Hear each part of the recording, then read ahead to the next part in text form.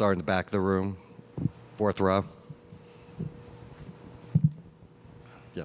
Me? Yes, Tim Reynolds, excuse me. I didn't have my hand up. Spo, can you take us into the fourth quarter huddle? And I know that's being in that spot is a place where you guys have gotten obviously very comfortable this year, but the mindset, knowing the stakes of the next 12 minutes, what was said in that huddle?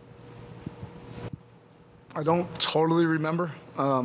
I think we were like talking about some schematics. It was more about that. This is complex. Basically every other huddle we're talking about what it's going to require and all those extra efforts and physical plays without fouling, just making winning plays. But I think at that time we were talking about some schematics. This is a really good, offensive team. They force you to have to compete at a super high level, but you have to do it with a brain and you have to do it with discipline. And our guys, regardless of how the head coach feels like during the fourth quarter, our guys love to compete. They love to put themselves out there in those moments of truth.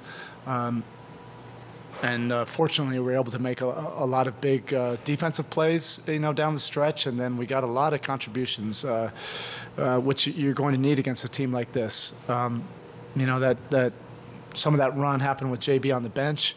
Their run in the second quarter happened with Jokic on the bench. But Duncan's minutes were really good. Kyle just has this veteran championship experience that just kind of settles everybody, and he just makes the big appropriate plays or big plays at the appropriate times. And then bam, we just can't say enough of how difficult his responsibilities are in this series. To take arguably the toughest cover in the league for all the myriad of reasons that I don't need to get into. And then he has to shoulder a big offensive role for us as well. So it's not like he can just stand and rest on the offensive side. And yes, he has to play 40-plus minutes as well. We're going to stay on the right side, fourth row. Anthony Chang, Miami Herald. You guys have had a bunch of really, really impressive shot-making games this postseason. But tonight, what did you feel like you guys did better as far as the offensive process, especially in that fourth quarter? More intentional, and that doesn't guarantee you anything either. But at least you give yourself the best chance that the ball's going where it needs to go. Everybody understands what we're trying to get accomplished, and then you have to trust. You have to trust each other. So we did get some relief points on cuts and extra passes, ball movement that led to open shots. And then, yes, it always looks better if the ball goes in. But our guys are competitors. They love those kind of moments. We're going to go to left side, fifth row. Well, Nick Friedel, ESPN. I know mental toughness has been a bedrock of the organization for a few decades, but why do you think this team has shown to be so resilient over and over? Well, we've talked about it in all the previous three series, Nick. So I feel like I'm being redundant, but we've faced a lot of adversity during the season, and we handled it the right way, where you're not making excuses about it, the injuries, the changing lineups. And because of all that adversity and the 57 close games that happened, due to a lot of that, that it hardened us, it steeled us, and we developed some grit, which is what we all want, right? We want to be able to have that privilege of having adversity, and being able to overcome it. You gain strength from that. But this is a very tough opponent. They have our full respect for sure. We're going to stick to the left side, second row. Coach Ryan McFadden from the Denver Post. In Game 1, you mentioned Max Strus is ignitable despite the poor shooting effort he had in Game 1. Just how pleased were you the way he got going early in the first quarter to kind of set the tone for you guys? Yeah, of course, like everybody's going to be looking at that final number. How many threes did he hit? But he's a winning basketball player. He does winning things defensively. He's physical. He's in the right spots. He's a great blockout guy. He's also a guy that'll come in and help rebound. If you give him a task, he'll do it. And that's winning basketball. Offensively, yeah, it's always great to see the ball go in, but Max has also proven that he can impact winning, regardless of whether the ball's going in. He puts in more time than he probably should, He's a masochist like all of us, and yeah, he's always going to put in the time. He's ignitable, and we needed every bit of what he did tonight. Right side, first row.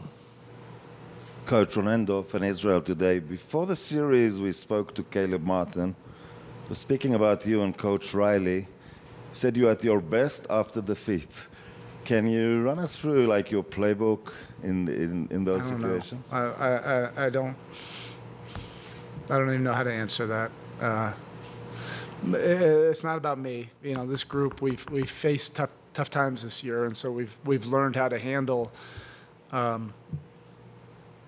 setbacks, things not going our way, and then just getting to work instead of getting distracted or making excuses or feeling sorry for ourselves. So it's like a muscle, that you work on and you get better. So we've had we've had more experience at this than anybody else in the league. We've had a lot of crushing losses, during the regular season. We're going to go to the back room, left side, Mark Spears. Coach Mark Spears, ESPN's Landscape.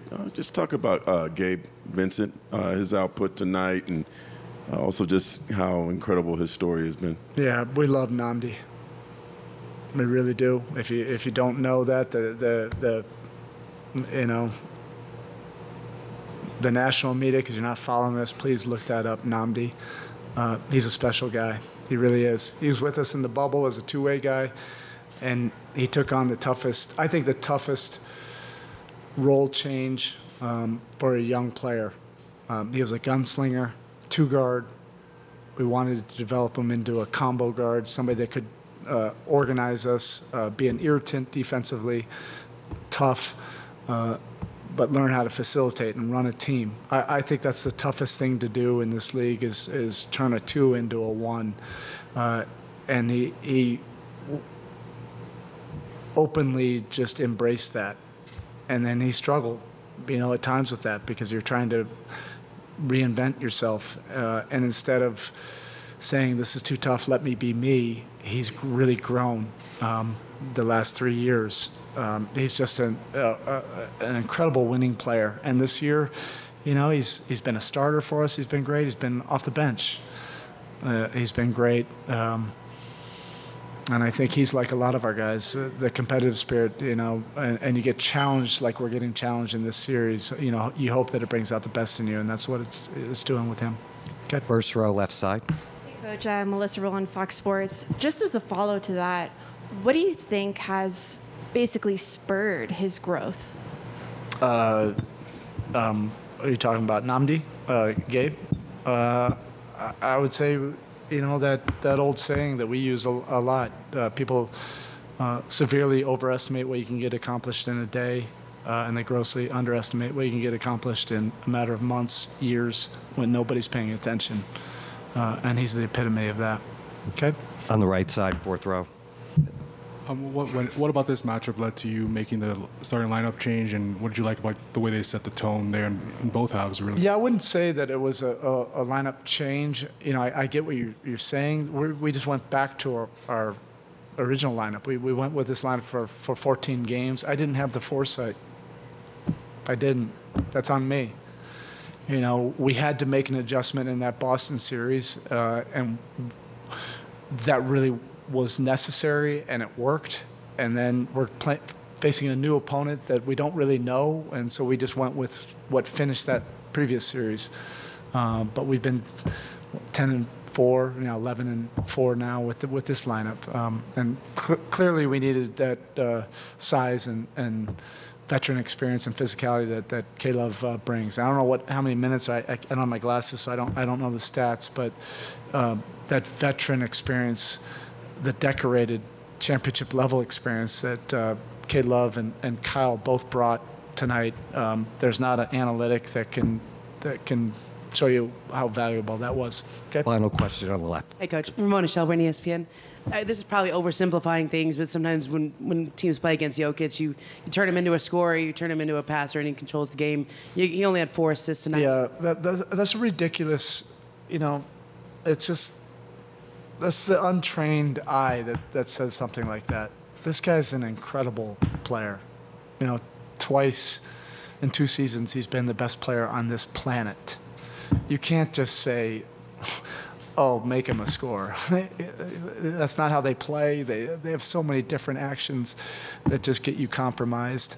We have to focus on what we do. We try to do things the hard way, and he requires you to do many things the hard way. He has our full respect. Okay, thank you. Thank you, Coach.